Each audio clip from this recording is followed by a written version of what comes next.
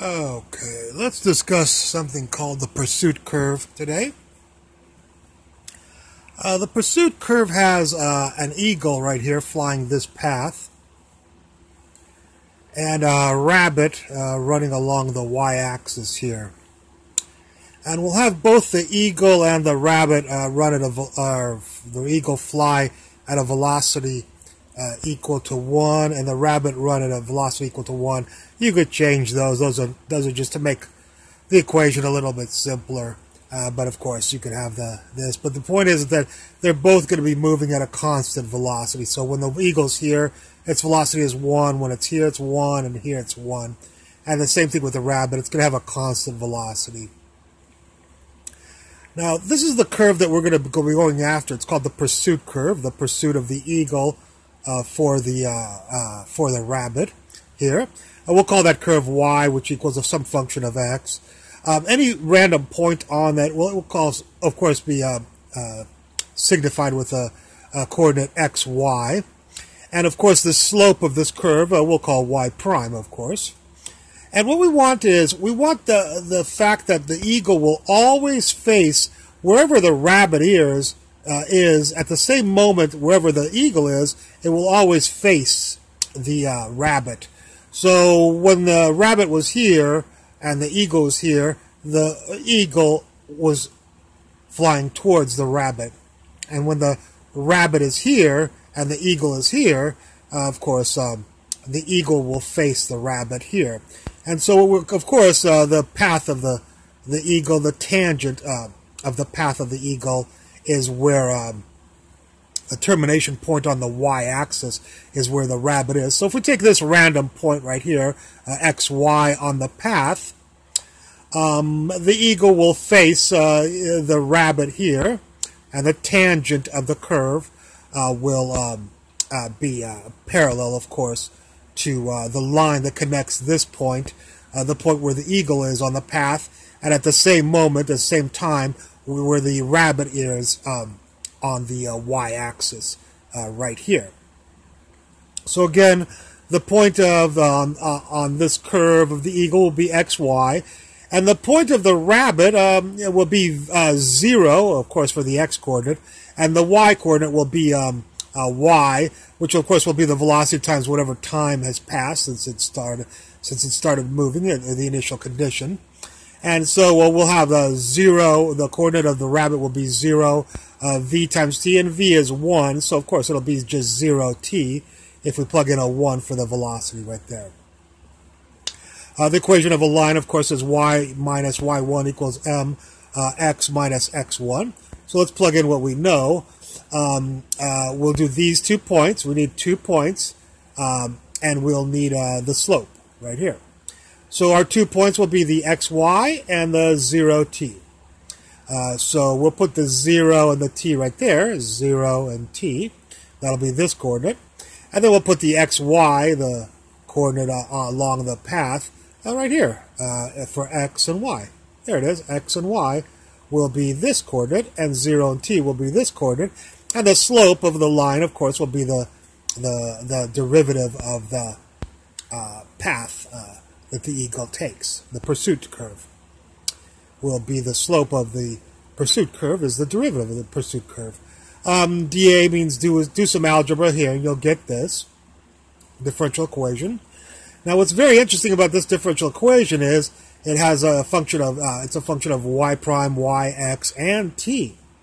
And that's going to be a difficult differential equation to solve unless we know a little trick, which is very is worthy almost of just doing the problem, just to learn this trick on how to solve differential equations like this. After all, the arc length of this path right here, the arc length is equal to the integral of the square root of 1 plus y prime squared from, dx. From first semester calculus, we have this equation for arc length. And arc length is the distance, and the distance will be velocity times time. But if the velocity, as we said, of the eagle is 1, so constant velocity, then 1 times t is just t. So t along this arc path by the arc length formula t equals the integral of the square root of 1 plus y prime squared dx. So right there where there's a t, we're going to plug that integral right in there. So there's that. There's this minus y, xy prime minus y plus, not t, but the integral of the square root of 1 plus y prime squared dx. And that will equal 0. So this equation, with this substituted in for t, becomes this, we could say, integral differential equation. And what we'll do is we'll take the derivative of this. And the derivative of this, of course, derivative of that is 1. Leave this alone, minus, plus. Leave this alone, take the derivative of this. So y double prime minus the derivative of y is y prime. Plus, and the derivative of the integral, of course, is just the inside, which is 1 plus y prime squared, the square root of. And that equals 0. So the derivative of this, do the derivative is what this means, is this. Do algebra on this, and you'll get this. If you do a little bit of algebra, we'll get this differential equation. To solve this differential equation, it's not too bad. We'll do a substitution. We'll let u equal y prime right here. And, of course, the derivative of that will be y double prime.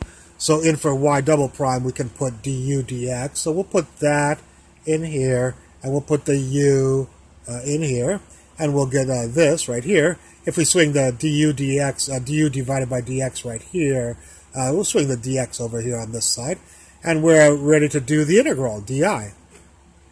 So the integral of this I'm not going to do, of course. That would be a lot of fun to do. It's just a simple trigonometric substitution.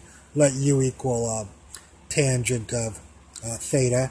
And I'll let you do that. I don't want to boggle this up with more thing, but or you could just do it with a TI-89 like I did, or as Wolfram Alpha or some other integral things. But anyways, the integral of this is natural log of the absolute value of u plus the square root of 1 plus u squared, close absolute value.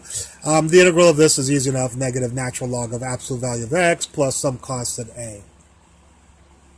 We'll do a little bit of algebra, dA, do some algebra on this, and we'll get this right here. And we'll swing the u over and do a little bit of algebra again. And we'll be left with this, which of course we'll want to square that to get rid of the square root. Do algebra, dA. So if you square this and square this, you get this. And then do algebra. If you do algebra and solve for this u, these two u squareds cancel. Solve for that u, you'll get this right here. Of course, u, remember, was equal to y prime. So these people equal y prime. So we can do the integral of both sides here. The integral of this, of course, is this. The integral of this is this.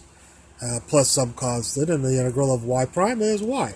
And so we can solve that very easily to get this. And this is what's called the pursuit curve. It has two constants, b and c, according to the initial conditions of where you'd like the eagle to start and where you'd like the rabbit to start at the beginning of the experiment.